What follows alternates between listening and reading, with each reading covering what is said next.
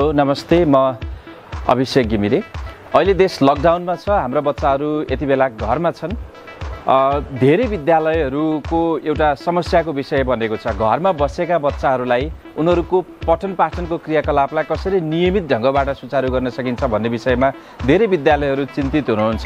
केही विद्यालयहरूले अनलाइन कक्षा सुरु गरिसक्नु भएको छ। करिब 8, 9, 10 का विद्यार्थीहरूलाई लक्षित गरेर, विशेष गरेर एसई दिने विद्यार्थीलाई लक्षित गरेर उहाँहरूले अनलाइन कक्षा सुरु गरिसक्नु भएको छ। यसलाई विभिन्न समूहले आफ्नो आफ्नो दृष्टिकोणबाट हेरिरहेको छ। कसैले यो भद्दा नाटक मात्रै भनेको छ, अभिभावकको आँखामा छारो हाल्ने काम मात्रै गरेको भनेर कसैले भनिराख्नु भएको छ भने कसैले यो आवश्यकता हो, यो कसरी गर्न सकिन्छ, घरमा बच्चालाई कसरी इन्गेज गर्न सकिन्छ, विद्यालयले के गर्नुपर्छ भनेर विद्यालयले सहयोग मागिराख्नु भएको अवस्था पनि छ। यसै बीचमा प्याप्सन केन्द्रीय समितिले वैशाखको 15 गतेबाट लकडाउन खुकुलो भए पनि नभए पनि घरैबाट अनलाइन शिक्षा दिने गरी विद्यालयले अनलाइन मार्फतबाट चाहिँ बच्चालाई पढाउने गरी व्यवस्था गर्नेछौँ भनेर घोषणा गरिसक्नु भएको छ।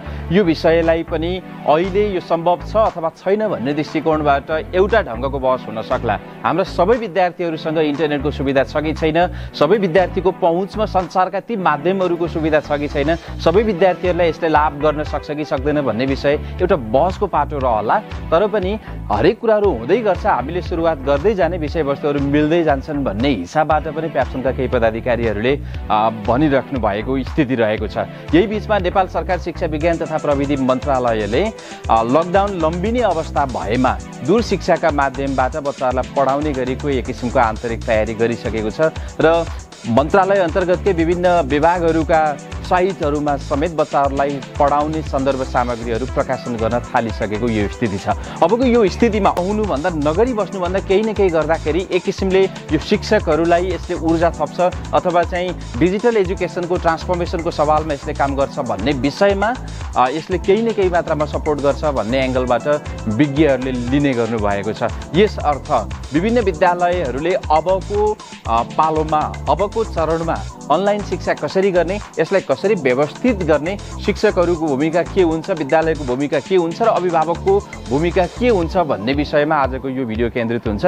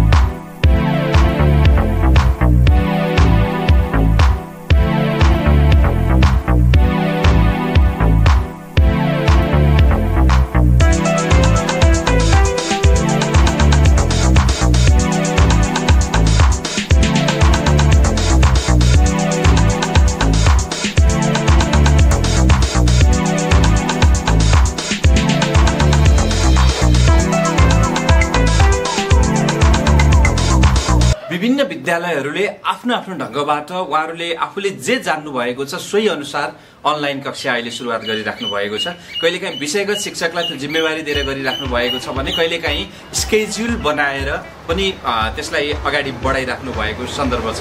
उहाँहरूले गरेको कुरा कति पुग्यो होला कति पुगेन होला त्यो आफ्नो ठाउँमा छ, तर कसरी गर्दाखेरि प्रभावकारी हुन्छ भन्ने विषयमा पनि आजको यो भिडियो केन्द्रित रहनेछ। अन्तिमसम्म भिडियो हेरिदिनु होला। र अहिले मैले यो कुरा राख्दै गर्दाखेरि मैले 2 दिन अगाडि 3 दिन अगाडि पनि यही विषयमा एउटा थीमेटिक प्लानबाट इन्टिग्रेटेड अप्रोचबाट घरभित्रै भएका सामग्री र त्यहाँभित्रै भएको परिवेशमा कसरी बच्चाको सिकाइलाई ढाल्न सकिन्छ भन्ने विषयमा भिडियो बनाएको थिएँ। त्यो भिडियो पनि हेरिदिनु होला र सेयर गरिदिनु होला। तपाईँलाई लागेका कुराहरू तल कमेन्टमा लेखिदिनु होला।